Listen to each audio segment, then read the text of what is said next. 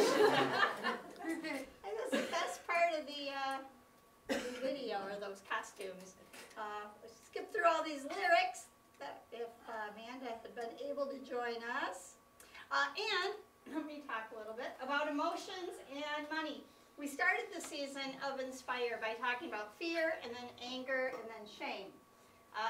So today, we're talking about emotions and money, and I think it's interesting that financial expert Susie Orman says that fear and anger and shame are the emotions most often connected to money. Our core beliefs about money mostly took root during our childhood. How did our parents view money? How did they approach spending, saving, and giving? Good morning. Think about how money impacts your own emotional state.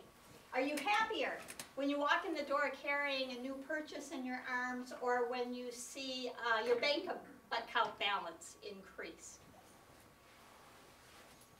What did you pick up about these messages in your youth? What if you got a surprise windfall, maybe $1 million? Would you make a list of what you were going to buy, or would you try to figure out your investment strategy? Would you feel joy, relief, guilt, or gratitude? Imagine being down to your last penny. Would you feel fear, panic, depression, anger? Just the thought of having nothing, losing everything, can throw us into an emotional tailspin. When people feel stress about money, and I'm totally ignoring my slides here, when people feel stress about money, they often blame themselves. They feel embarrassed, ashamed, isolated, and stupid for the situation they're in. Financial problems are still pretty stigmatized in our society. But that kind of negative self-talk can be damaging to far more than our bank account. It can lead to shame, hopelessness, depression, and even suicide. My own relationship with money has changed over time. I was lucky enough to grow up having enough. Then as an adult with a successful career, I found I had more than enough.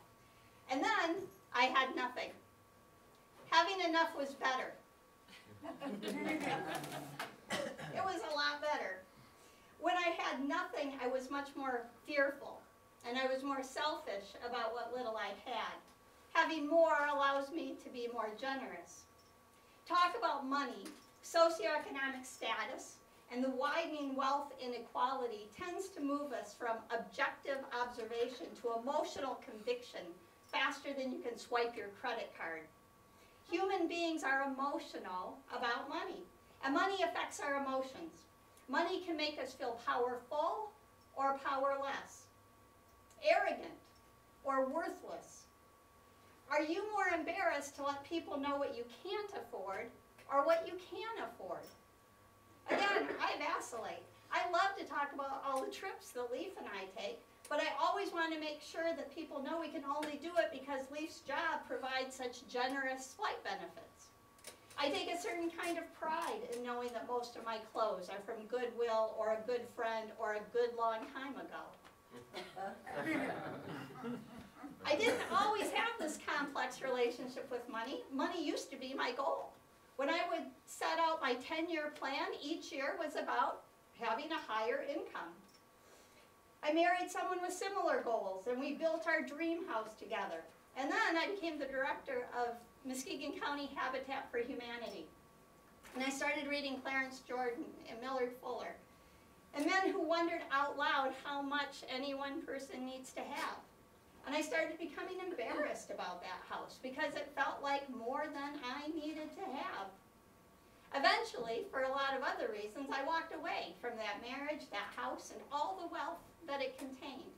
I took a voluntary vow of poverty. I found subsistence work, and I set out to do the work I felt I was called to do. But when my hours were cut during the crisis of 2008, I literally did not have enough to get by. And every paycheck started to diminish my own sense of self-worth. Recognizing that that wasn't any way to live, I relinquished my vow of poverty. Do you know that when you relinquish a vow of poverty, the money doesn't just automatically come back?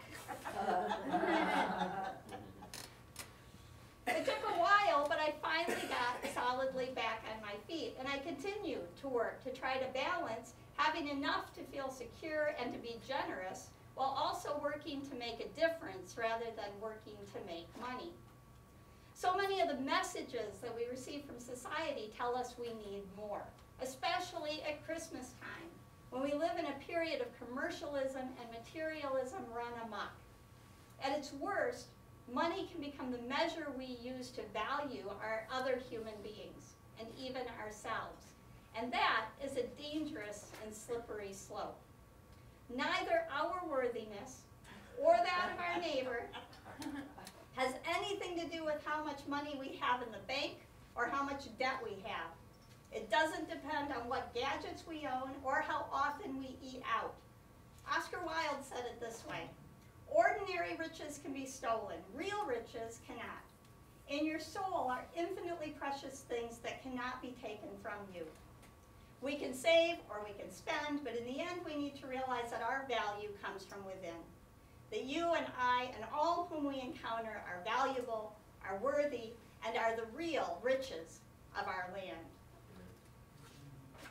What I'd like to do for a reflective exercise is think about that whole idea of $1 million. What would you do with $1 million? There are pads of paper on the table that have lines. I think it's a to-do list, but there's lines. So you can write on that, or you can make a list. I don't see a pad up here, so let's get one for you guys. At least a couple pages. And we'll just let bare naked ladies entertain us while we do that.